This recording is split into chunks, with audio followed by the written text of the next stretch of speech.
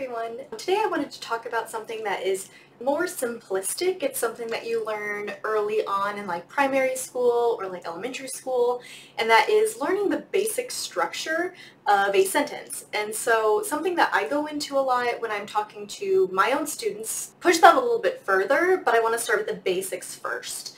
So most people learn in modern English that you can always break down a sentence into the subject and the predicate. The subject is always going to be a noun or a pronoun that is going to be the base part of the sentence and what is being discussed in the sentence.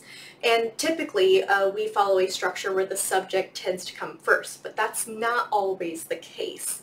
And then you have the predicate. This is more of like your verb phrase or the verb base part of the sentence. So if I had a sentence like, I love manatees, which I do, knowing what is being discussed is I am the subject. What am I doing?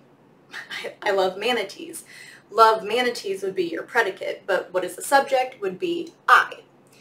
That's not always the case though, but in modern English we tend to follow the pattern of subject, verb, object. So that's not always the case. Sometimes we like to switch things up.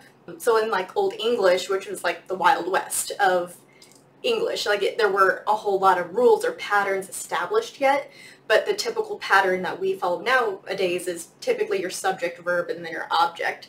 So if I do another example like, Amanda studies medicine, that is following your standard subject, verb, object. So we have Amanda as our subject, studies as the verb, studies what is your object. And keep in mind, sometimes people talk about like a direct object or an indirect object. Just for clarity, when I say object for subject, verb, object, that is going to be a direct object. And I'll make another video about that too, because direct object and indirect object can sometimes confuse people, which is totally normal. Like, I don't blame people who get confused by that. So instead, if I wanted to rephrase Amanda studies medicine, and maybe I want to say medicine is studied by Amanda, typically people would look at the very first word in the sentence and be like, ooh, medicine is the subject. And it's like, no, it's not. It has to be able to perform that verb, which the medicine can't study Amanda. Amanda is studying the medicine. So Amanda would still be your subject.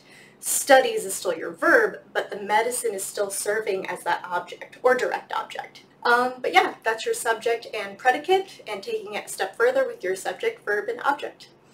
Don't be afraid to learn. Bye guys.